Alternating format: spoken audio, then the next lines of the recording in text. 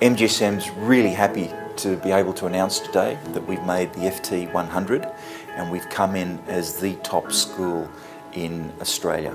That's a very fitting accolade for our school. I think that it reflects three things that we've been working on over the last 18 months. The first of those is our attempt to really enrich the post-MBA experience of alumni. We've been working really hard at engaging and bringing back into the school our alumni over a number of years. I think the second thing that it reflects is the fact that we've really stepped up in our aspirations for the school. We're thinking globally and we're trying to achieve things on the global stage. I think the third thing that they reflect is our aspirations at bringing more women into our MBA program, and indeed the MBA programs right around the country.